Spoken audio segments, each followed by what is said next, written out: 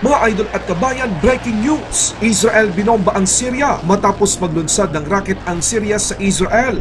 Agad na nagsagawa ng counter-offensive ang Israel Air Force. Binomba nito ang base ng 5th Armored Division ng Syrian Army, Syrian Air Defense Force at ang runway ng Damascus Airport. Ganito kabangis ang Israel pagdating sa kanilang firepower. Amerika all out na matapos magbitiw ng babala ni US Secretary Blinken sa mga bansa sa United Nations Assembly. Sinabi niya, make no mistake, naaatakihin ang US forces dahil meron itong karapatan na depensahan ang kanyang sarili at sila ay gaganti ng mas malakas at mabilis sa mga kalaban. But if Iran or its proxies attack US personnel anywhere, make no mistake, we will defend our people, we will defend our security, swiftly and decisively. Mga F-16 Fighting Falcon lumipad at dumating na sa US Central Command sa Middle East bilang karagdagang puwersa. Mas nagtatago sa ilalim ng mga moske. Israel Defense Force pinatunayan sa mundo na ginagamit ng Hamas ang mga moske bilang kanilang lungga. 1,000 toneladang armas dumating na sa Israel. Syria muling binomba ng Israel. Naglunsad ang Israel ng mga fighter jets nito upang wasakin ang headquarters ng 5th Armored Division ng Syrian Army sa Israel. Hindi lang yan mga kabayan, maging ang radar battalion at weapon depot ng Syrian Air Defense Force ay tinagit din ng Israel Air Force. Ito ay matapos mamonitor at ma-intercept ng Israel Defense Force ang ilang mga rockets na inilunsad mula sa Syria. Dahil dito ayon sa source, 8 sundalo ng Syria ang nasawi. Dagdag pa dito mga kabayan, binomba din ng Israel Air Force ang runway ng Damascus Airport sa Syria dahil sa pinsalang natamo ng paliparan. Pansamantalang isinara muna ang Nasab Airport. Dito ipinakita ng Israel ang kanilang flexibility at kadaliang kumilos upang magsagawa ng counter-offensive sa mga kalaban. Ipinakita naman ng Israel Forces ang isa sa kanilang operasyong ginawa na nagpapatunay na ginagamit ng Hamas ang mga moske bilang kanilang lungga. Isang moske na pasok ng mga tropa ng Israel at ipinakita sa publiko ang kanilang nadiskubre. Dito ginagawa ng Hamas ang kanilang mga pag-uusap at imbakan ng mga armas at pampasabog.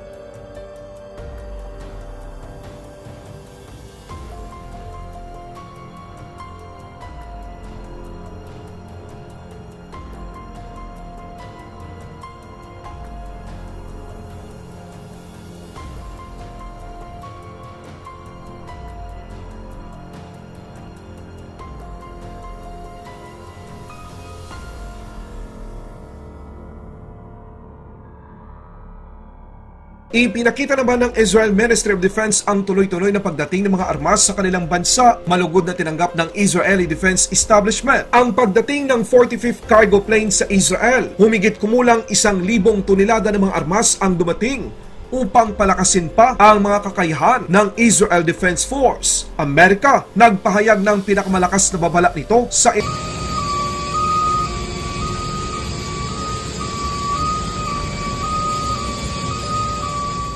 ginanap na United Nations Assembly nitong nakalipas na araw. Inihayag ni US State Secretary Blinken sa iba't ibang mga bansa at sa Iran na kasama sa usaping ito. Malinaw na ipinahayag ng Amerika na hindi ito naghahanap ng labanan sa Iran, pero kapag ipinagpatuloy ng mga proxy o mga tuta ng Iran at ng Iran mismo ang pag-target sa US forces kahit saan man sa mundo, babala ni Secretary, make no mistake, didepensahan ito ang kanilang mga tropa at gaganti ito ng mas mabilis at malakas. Let me say this before this council, and let me say what we've consistently said to Iranian officials through other channels.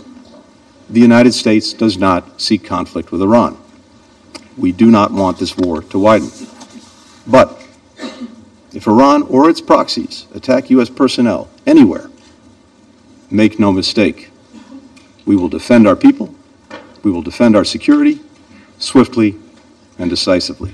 Kung sa tingin nyo nagbibiro ang Amerika all out na. Kagabi, mga multi-role fighter ng US Air Force mula pa sa kanilang base sa Estados Unidos lumipad patungong US Central Command sa Middle East. Dumating na ang 119 Expeditionary Fighter Squadron F-16 Fighting Falcon aircraft sa US Central Command Area of Responsibility upang palakasin pa ang postura ng Amerika upang pigilan ang higit pang pagsalakay ng mga kalaban at suportahan ang Israel. 3 US Air Force Force KC-135 Stratotankers ang dumating sa isang undisclosed location sa Central Command Area of Responsibility. Ang tatlong KC-135 ay nagbigay ng suporta sa mga F-16 multi-role fighter upang makarating ito sa US Central Command. Ayon sa US Air Force na nakabase sa Middle East, maswerte sila nakasama nila ang 119 Expeditionary Fighter Squadron F-16 Fighting Falcon sa lugar ng US Central Command bilang isang napakahusay na platform sa kakayahan ng F-16. Ang puwersa ng Amerika at ang puwersa ng koalisyon ay makakapagtatag ng isang air superiority sa pinagtatalo ng airspace dahil sa subok na ang F-16 pagdating sa air-to-air combat at air-to-ground attack. Nakahanda na rin ang mga THAAD missiles at karagdagang batalyon para sa mga Patriot missiles. Bilang patunay, ito ang naging pahayag ng Pentagon. Everyone, just a few things to pass along and then I'll be happy to take your questions. The Department of Defense continues to remain actively engaged on the situation in the Middle East and is focused on three primary objectives: supporting Israel's right to defend itself from terrorist attacks, deterring a broader conflict in the region, and ensuring force protection for our troops. And allow me to just briefly address each of these. Since Hamas's cruel terrorist attacks on Israel on October 7th, the United States has rushed security assistance to Israel to enable Israel Defense Forces to restore security and protect the Israeli people. And as we've highlighted, this includes capabilities requested by Israel to include precision-guided munitions, small-diameter bombs, artillery ammunition, Iron Dome interceptors, and other critical equipment.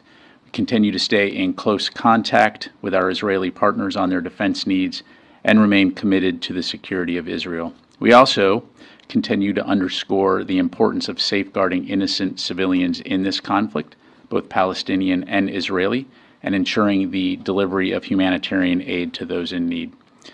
Since that Hamas terrorist attack, we've also been crystal clear that we do not want to see the situation in Israel widen into a broader regional conflict. And as you've heard President Biden, Secretary Austin, and other senior U.S. leaders say, our message to any country or group thinking about trying to take advantage of this situation to widen the conflict is don't. We've already deployed a significant number of additional U.S. military capabilities into the region to bolster our regional deterrence efforts, strengthen our capabilities there, and enhance our ability to respond to a range of contingencies. In addition to the capabilities that we've already announced, I can also confirm that the New Jersey Air National Guard's 119th Expeditionary Fighter Squadron arrived within U.S. Central Command's area of responsibility today, with additional F-16 Fighting Falcon Squadron bolstering U.S. posture to deter further aggression in the region. And again, it is our aim to avoid any regional expansion of Israel's conflict with Hamas, but we stand ready and prepared to protect and defend our partners and our interests, and will act to do so. Finally, in terms of force protection, the message is simple. As Secretary Austin has consistently made clear, we will take all necessary measures to defend our troops and our interests overseas. Laban Pinas.